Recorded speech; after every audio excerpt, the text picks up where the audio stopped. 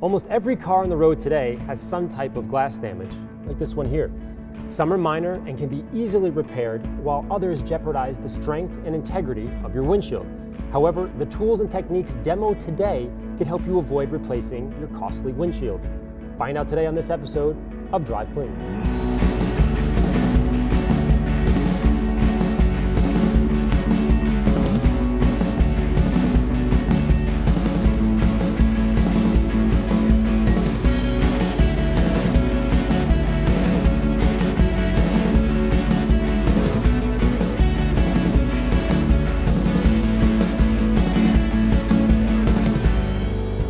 I'm back at the Classic Car Club of Manhattan with Josh McCooey from the Glass Mechanix Solutions.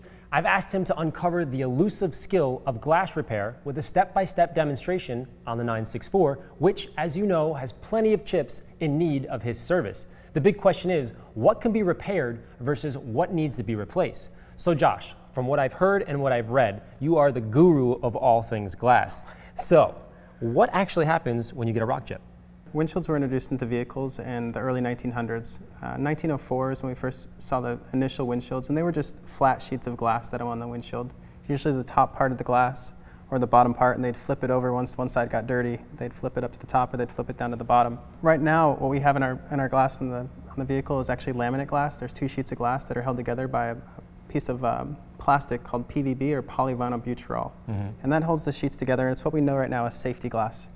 On the sides of your vehicles, you have tempered glass. These little cubes will break in and they'll fall. So it's different types of glass on your windshield and on your sunroof. Late in the 1950s, the Pilkington family, they actually were able to figure out how to make float plants where the molten glass came off and it cooled on a bed of molten tin. And because the glass was lighter than the molten tin, it actually stayed on the top, and it reduced all the needs for extra buffing and grinding and different things that they had to do to put it into windshields, and it was much easier to cut and mold and shape around. Is that what we have today still? It's exactly what we have today. But when a rock chip hits, it will penetrate, create an air pocket, and the air pocket that you see in your windshield is actually black. Can you see the different lines that are black? Yeah, that are coming off the side? Yeah. When we're all done with that, those little black legs that are coming off in the center part there, they're still going to be visible, but they're not going to be black because the glass is broken. When the carbon-based acrylic resin goes in, it'll etch the glass, and then we cure it under UV light, and it hardens everything together. With windshield repair, it's really simple. There's an air gap in your windshield. Your job is to remove it and to fill it. The first step to windshield repair is identifying the damage to see if it needs to be repaired. If the glass chip hasn't penetrated and created an air pocket, but is more superficial, no repair is actually necessary. On the other hand, when glass is badly damaged or 3 inches and longer, the law, in most states, requires you to have it replaced, not repaired, for obvious safety concerns. Oh! Oh my gosh. So what I've learned so far is that windshield repair, in theory, is relatively basic. When a rock hits your windshield with enough force to cause a chip, or has broken through the first layer of laminate, it will create an air pocket. That air needs to be removed and replaced with resin. Pretty simple concept, but how do you get access to the air pocket between the two layers of glass? You're going to grab your probe out of your kit, and just with a sharp edge here, you're going to go directly into the impact point. You're just going to clear out any loose debris. So that's about as far as I'm going to pick, and now I'm going to grab my Dremel drill, and I'm going to drill at a 45-degree angle to start, and then come up to a 90. Now remember what I said about the PVB, or the polyvinyl butyrol, that laminate in between? Yeah. If you're drilling down and you actually hit that, there's always going to be a hole in your windshield, and oftentimes the resin that we use can go underneath the PVB and create a flowering effect. So your job is to make sure when you're drilling, all you're going to do is drill to create access and to get into that air gap. You do not want to hit your PVB. Don't go too far. Once it starts, I come up, and then I count 1, 2, 3, 4, 5. And I'm going to go ahead and pull that aside. So now I have access to that air, and we can prepare our bridge. Now that we have easy access to the air pocket, Josh prepares a tool called a bridge. This holds the resin injector that creates the vacuum seal on the air pocket, which allows the resin to fill the void while the air is permanently removed. So you might be asking yourself, what's the difference between this contraption and the $10 kit found at your local parts store? Well, it boils down to how much or how little air is present during the repair. Now, displacement tools typically have a single shaft that pulses resin and air back into the crack, while this injector uses a vacuum chamber to eliminate the air for a stronger and clearer repair. So as you're pulling a vacuum, I'm going to twist this out. I'm going to turn this. And do you see how that seal right there is tapered? Mm-hmm. So as I'm pulling the air out of the brake, it's coming up through these chambers. There's 3 different chambers inside. And this taper seal actually allows me to pull the air up into the upper chamber. And then on my pressure cycle back down, I'm going to turn it down, and the air that I've removed from the glass is going to be in this top part. And then as I inject down, the seal folds on itself, and the air comes out of the top of the brake. So I never push air back into the brake. After screwing the injector to the bridge and raising the stabilizing legs, Josh loads the resin into the injector using 5 to 7 drops. The type of resin used is based on the environment you're working in. If it's hotter outside, you're going to want to use a little bit thicker resin. If it's colder, you're going to want to use a little bit thinner resin. Today I'm going to use Proline 2, which is a little bit thicker viscosity resin. Mm-hmm. It works well for the bullseyes, and it will take just a little longer than a Proline, single Proline, to go to the legs. So we've loaded the resin, and we're going to put our base seal back in. And what I want to do is I want to create some surface tension on the resin that's in there. So I'm going to push my injector piston up into the body, and you're going to see the resin crest over the top, and then I'm going to back it up a little bit. So as I turn this up,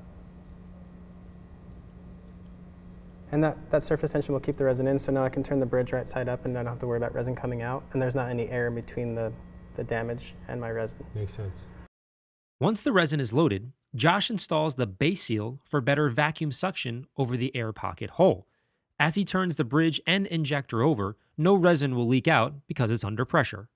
Check this out. I am totally geeking out. You've seen me before use the Dynolight microscope in my laptop here for paint and looking at scratches and whatnot. So when we were filming this, I said, Josh, wait a second, I think this might work. And it does. I'm using the Dynolight, as you can see right here on the computer, and that's the bullseye that we just did. So I'm going to leave this here, and Josh is going to start fixing the glass, and we're going to see this resin go in, which is going to be pretty crazy. As you can see, the resin quickly fills the crack while the vacuum injector removes the air. This process takes place 3 to 4 times in 2-minute vacuum cycles for a total of 8 to 10 minutes altogether. Next, Josh uses the UV lamp on each side of the bridge for 60 seconds to fully cure the resin to the existing glass. Now that the air pocket is full of resin and no air, it's time to fill the actual glass chip so it's smooth with no divot. For this, a thicker resin is used called pit filler. This particular resin hardens as strong and clear as the original glass. And I want it to roll inside that hole because I don't want any air bubbles to get underneath it. If there are, there's still going to be a divot, and I'm trying to avoid that divot so your wiper sweep doesn't have any streaks. This is just a simple clear plastic Mylar tab. You can reuse them multiple times, but it's one of the things that a technician is always going to want with him to make sure that when he's curing, it doesn't cure that big bubble. Oh, yeah. Or if you try to scrape it off, it's just going to come out. Then, replace the UV lamp over the pit for 30 seconds and remove. The trick to removing the tab is to push the corner or edge instead of pulling, because it might pull the resin out of the pit as well, so be careful. Now, use a razor blade to shave off the excess resin around the pit while leaving the product in the hole. Then, apply pit polish to the top of a bottle cork and lightly polish the resin within the pit to create an invisible repair. Again, I told you it wasn't a cosmetic repair, but I'd like to take pride in the repair process and make it as clear as possible for the customer. On this windshield, that looks like the cleanest. You know, this is all pitted. This looks great. And the best part is you don't have to replace the windshield because that's never going to crack out. After spending a little time with Josh and learning his techniques, I have a much greater understanding why glass repair is such a booming industry. It helps keep old windshields out of landfills, it's relatively cheap and easy to fix, it can help you avoid buying an expensive window replacement, and the kicker is, insurance companies cover most repairs and in fact actually encourage these techniques to keep their clients safe and as accident-free as possible. So don't be shy. If you have a rock chip, repair it sooner rather than later. I want to thank Josh for shedding a bit of light on a topic that's not nearly talked about enough, as it surely has affected all of us drivers at one time or another. As always, if you have any questions on today's video or suggestions on topics you'd like to see, email me at larry@ammonyc.com. Thanks again for watching, and we'll see you next week. Where did you come up with spit? You know, it's funny you should ask. I haven't hit record yet. See, this is living on set right here.